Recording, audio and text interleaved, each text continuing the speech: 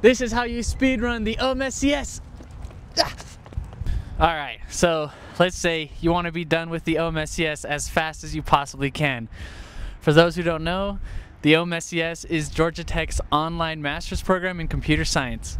You can do this program completely online. You never have to go in person even to graduate, and it's all under 10K total. So if you want your degree fast for any reason and you just need the easiest, fastest way to do it, here's how. First of all, the specialization which you'll want to choose is human-computer interaction. Now I say this because of all the specializations that they offer, this one is by far the easiest. Now I've done some interviews with people who have done several of these specializations, so go check those out for more details on that. But for the time being, let's say that HCI is your specialization of choice. So in that case, now let's set some ground rules for Georgia Tech's enrollment options. So when you start the program, they suggest that you only take one class to start out.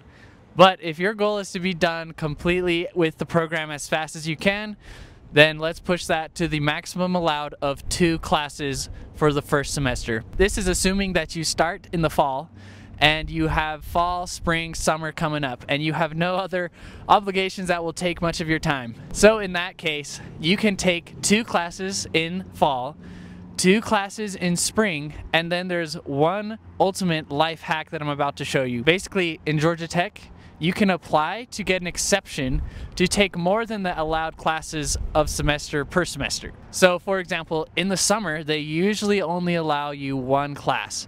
But if you apply for an exception and you have a 3.0 GPA average or above and 4 classes completed with the foundational requirement completed, then you can potentially take 2 classes your first summer. So let's say you're approved for that exception.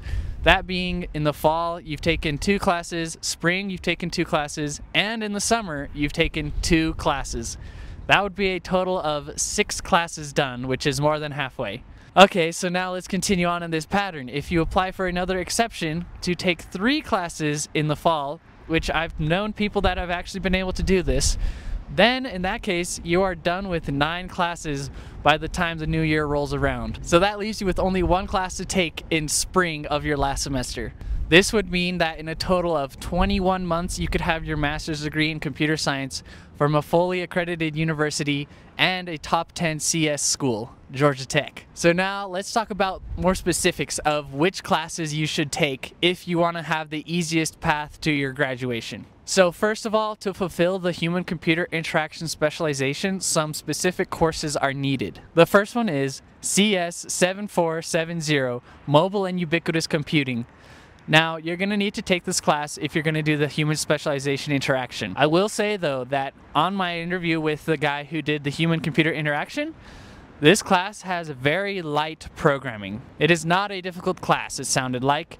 You just need to do it. And so with that under your belt, you can move on to the second class of the specialization, CS 6750, Human Computer Interaction. Now this course takes the name from the specialization itself, and I actually took this class myself, so I can speak on it. You do no programming at all, so if you're not strong in programming, this is a great course for you. I will say though that the lessons you learn in this class are highly relevant to both the professional industry as well as academics. I was actually blown away by this class. It was really well done. It's taught by Professor Joyner, who is arguably the best professor at Georgia Tech. Check out my interview with him.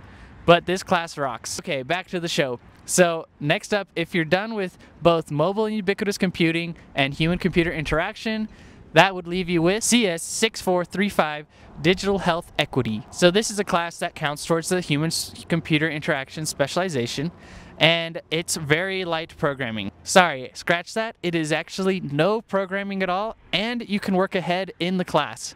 So if you need an easy summer class that you can work ahead so that you can go on vacation and have some fun, well, this is a class for you. Okay, next up, CS 6440, Intro to Health Informatics.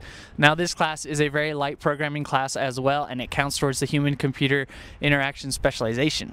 Okay, so with those 5 classes out of the way, you have completed the human-computer specialization requirements, and now you just need to fill up your schedule with 5 easy classes to get that degree. So the 5 remaining easiest classes at Georgia Tech that I would suggest to take if you're just looking to get your degree and move on are CS 6603, AI Ethics and Society, which is honestly a lot of just papers and reading, but not necessarily super difficult. CS 6150, Computing for Good, which is focused on philanthropic computer science topics to help the society in which we live. CS 8803, 017, Global Entrepreneurship, which actually sounds pretty dope and is quite easy, it seems, on the reviews. I have not taken this class myself, but it sounds like you are able to make a business of your own and describe how it would help society. CS 6300, Software Development Process, which I have actually taken myself and can attest to the easiness of it.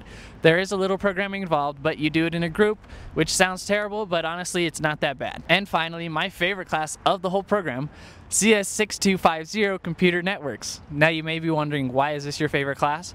Well, I am a software engineer at Microsoft, and I specifically work in computer networks for Azure in the cloud. So I actually really enjoyed this class, and it honestly has really good hands-on projects that are not too hard, but honestly get you the experience you would get in production, which I can attest to. So given these 10 classes, guys, this will get you your degree at Georgia Tech in the fastest, easiest way possible, just so you can get that degree and check that box off the list. And with that specialized hack of filing for an exception to take 1 extra class each semester that you can after 4 classes, you could be done with the whole program in as little as 21 months. Now this is incredible because Georgia Tech is a top 10 CS school, and the degree you get will not say anywhere on it, online or virtual or anything like that. Your transcript even is the same as a normal Georgia Tech student would be in person. So this is honestly a great option if you need the real credentials to skill up in your career. And again, guys, if you ever need some help, hit me up at the link in the description. I'd be happy to meet with you one-on-one. It has honestly really been fun to meet so many of you and to get to know your perspectives as well as help you along in the program. So thank you so much, and subscribe for more. I'll see you in the next one.